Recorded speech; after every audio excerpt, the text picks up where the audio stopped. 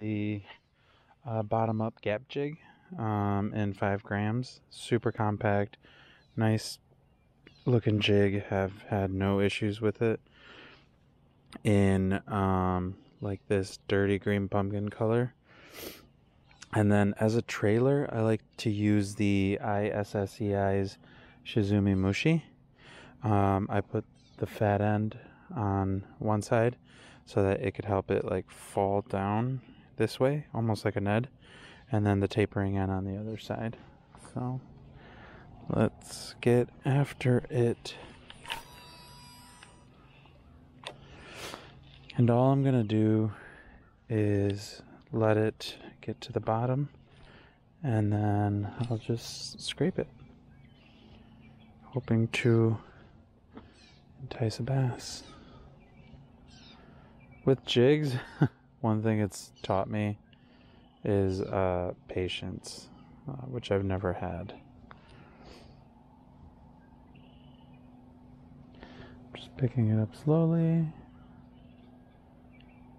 It is warming up, I can feel it, so sun should be coming up.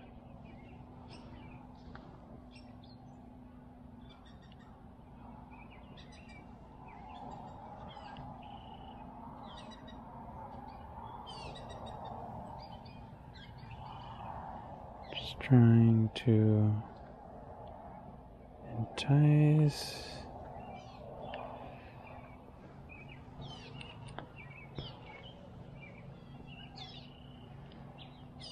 It's hard to feel bottom because of all this growth,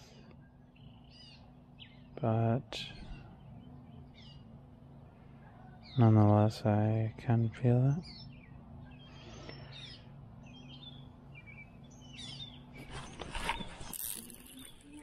Got it. Oh.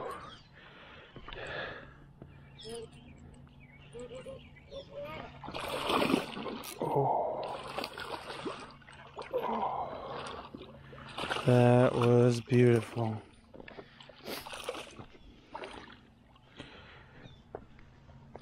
Oh my God, that was gorgeous.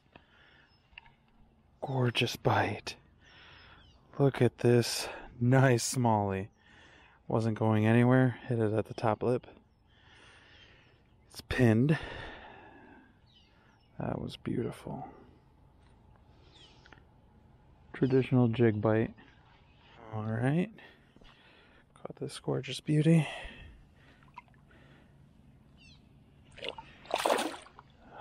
Gorgeous.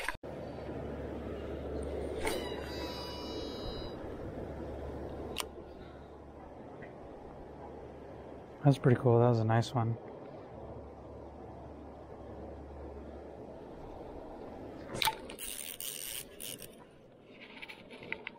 Oh, that is a nice one. Oh my God, that felt like it was stuck.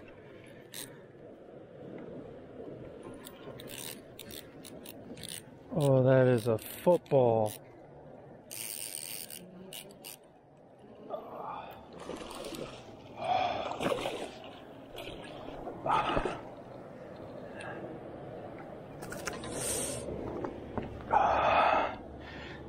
Oh, yes. Look at that. It scratched the line. I will have to retie. Look at this beauty. Look at this. Nice little chunker. Smallmouth, of course. Man. Just hopping it over cover.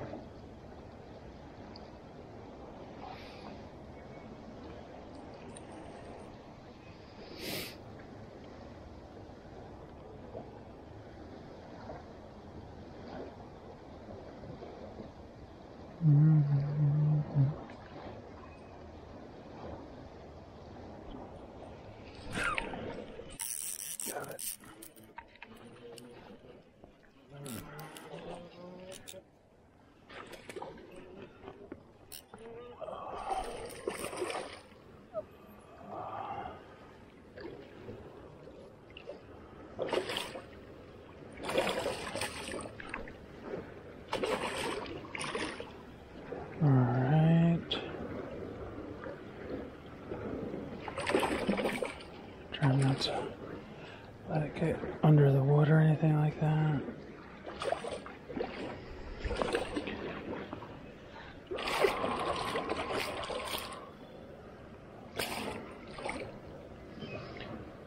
Just keeping tension on it.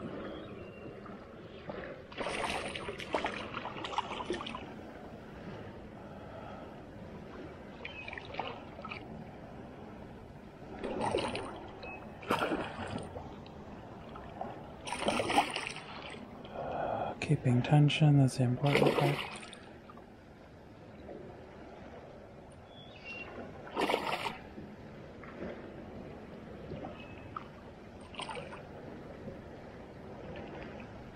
Keeping tension.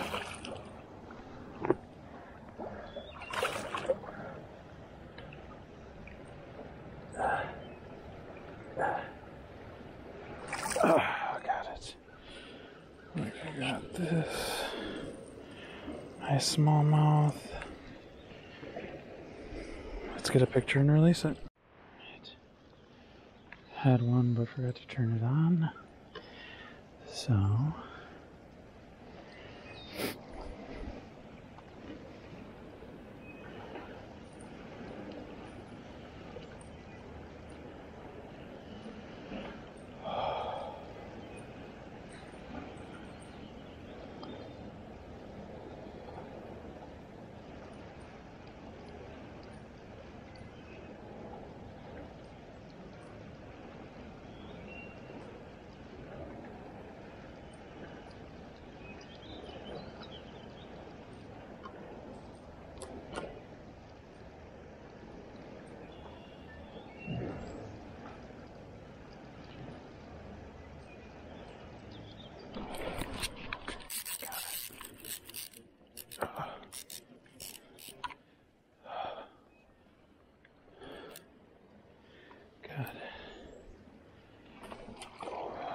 this one's more.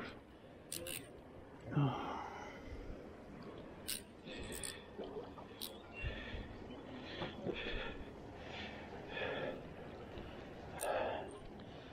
Oh man. This one's more intense.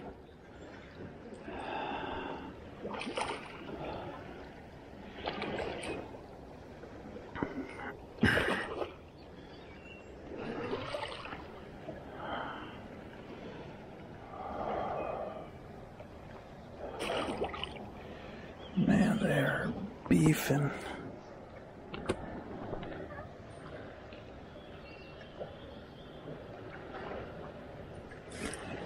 Oh, look at these beautiful, healthy smallies. Look at this on the gap jig. There's gotta be one willing to commit.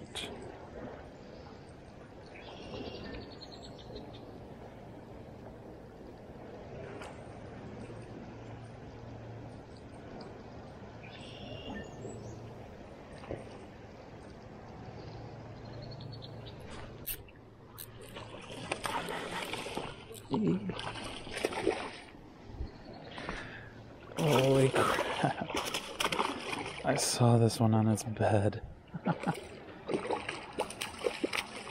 Alright, so hopefully I don't lose it. The good thing is, jig's pretty much in there.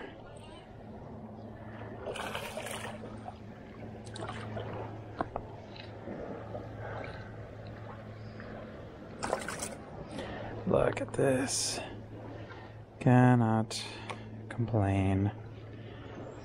Nice, beautiful smallie.